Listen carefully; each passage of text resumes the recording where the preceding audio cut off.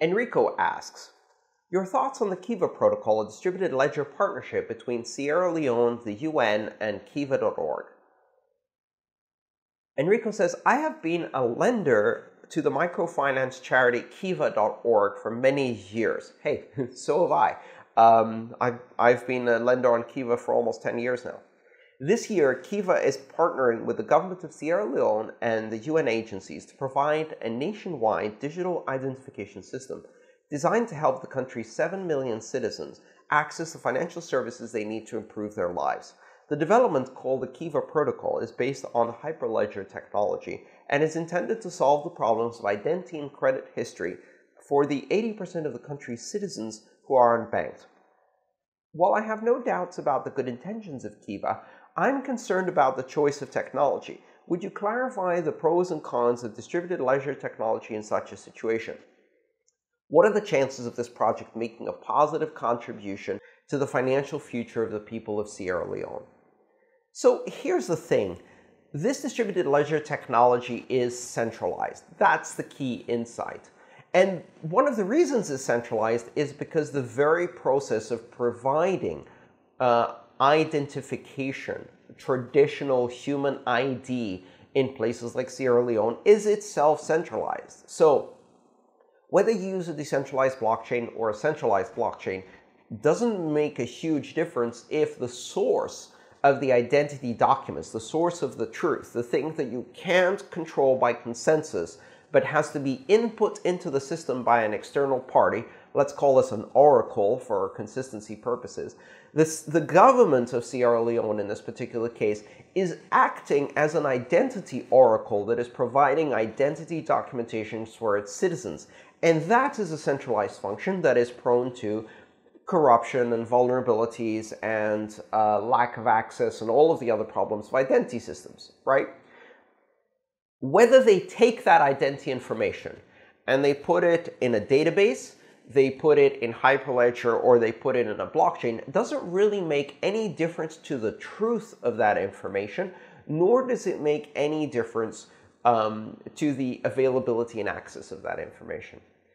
If that ledger is being run with all of the inputs being a single governmental agency, then whatever truth goes in, that's what truth comes out. And if it's a lie that goes in, a lie comes out. You can't create truth with a blockchain.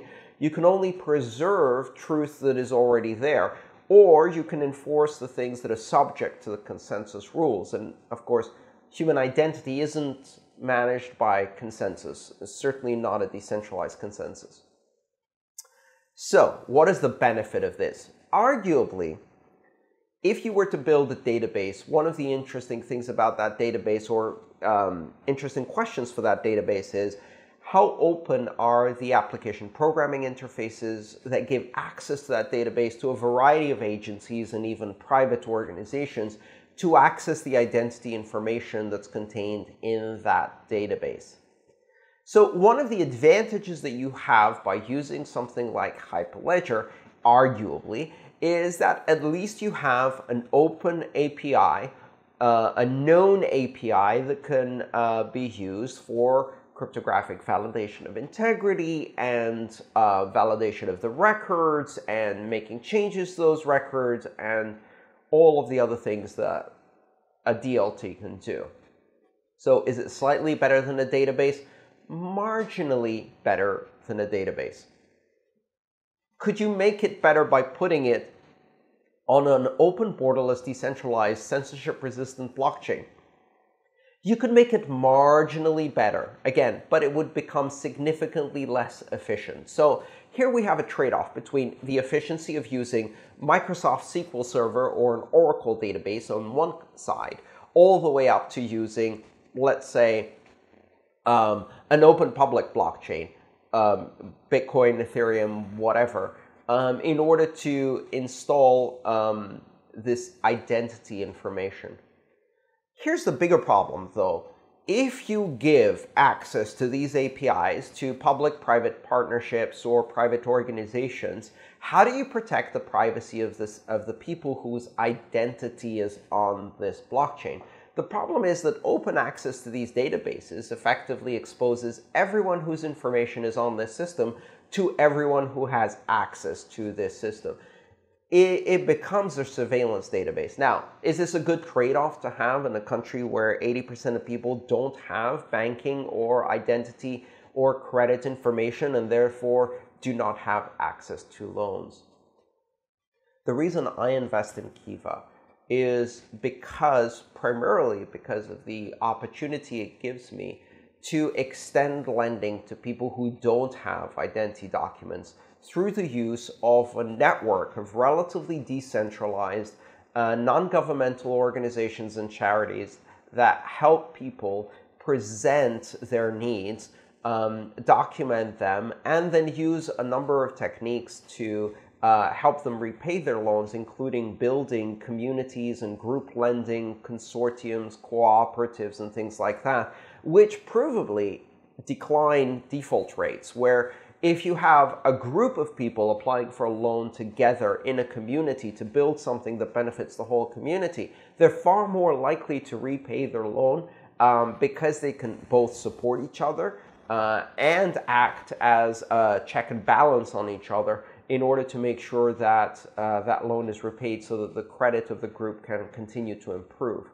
None of that involves documentation. When I invest in 10 Kenyan women who are building an agricultural cooperative or a sewing cooperative to make garments, I have no idea who they are. I don't need to know who they are. And it doesn't matter to me whether they're documented or have a good credit rating or not. It's the power of the group that makes it. So one of the things I really don't understand is this doesn't help the Kiva model, which is rather surprising.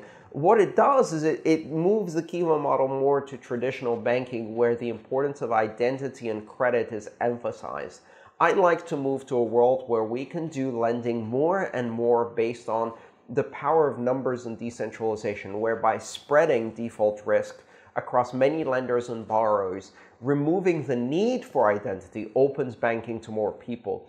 We don't solve poverty by creating more identity. We solve poverty, in my opinion, by making the demand for identity less prevalent, by opening more doors to the availability of funds, credit, commercial opportunities, and also liquidity to people who don't have, valid government identity. We'll see. I'm very skeptical about this. I don't think the problem here is the fact that they're using Hyperledger versus, whatever else. I think the problem here is the centralized origin of this identity and the idea that the primary problem with default in third world and developing countries that have credit problems is identity. I don't think that's the case, but who knows? We'll see. It's a good project. Maybe they'll do some research and we'll all learn something.